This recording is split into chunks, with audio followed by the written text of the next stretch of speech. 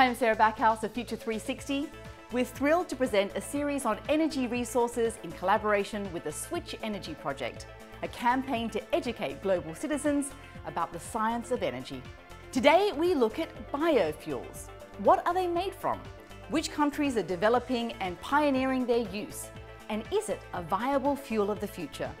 Here's Dr. Scott Tinker with more.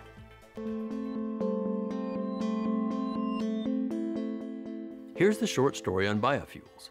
We've been making them for more than a century, but they're still not quite there yet. Biofuels are basically sugar fermented into alcohol, and on a much smaller scale, plant oil or even algae turned into diesel. Brazil has been the most successful with biofuels, making ethanol that's cheaper than gasoline. But everywhere else, it's still more expensive.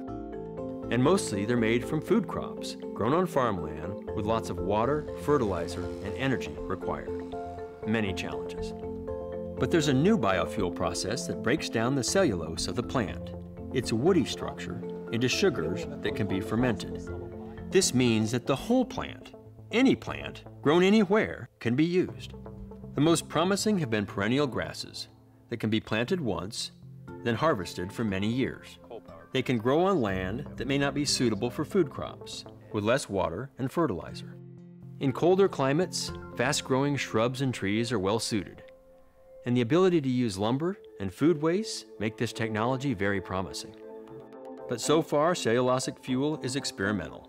It's been hard to scale up into pilot plants, like this one, and there are no commercial plants anywhere in the world. This is largely because cellulosic ethanol is currently 3 times as costly as Brazil's sugarcane ethanol. Some predict that in a few decades, it could be the cheapest liquid fuel anywhere. If so, the sheer acreage required to fuel global transportation will be the limiting factor.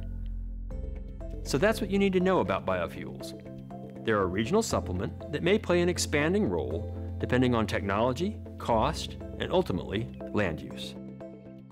Share this video and join the conversation at switchenergyproject.com and future360.tv. See you next time.